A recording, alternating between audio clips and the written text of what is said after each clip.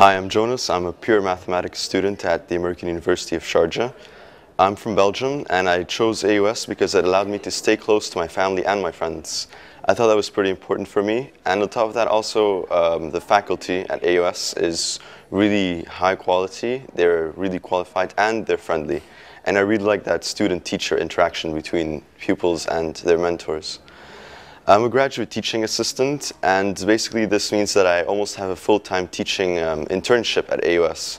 So I get to learn how to work with other people, and I get to learn how to, for example, teach in this case. After graduation, I might end up working at a software or hardware manufacturer, or I might end up in an insurance company. Mathematicians can go into lots of fields, and this is something which I really like about mathematics. The options are really limitless. No pun intended right there.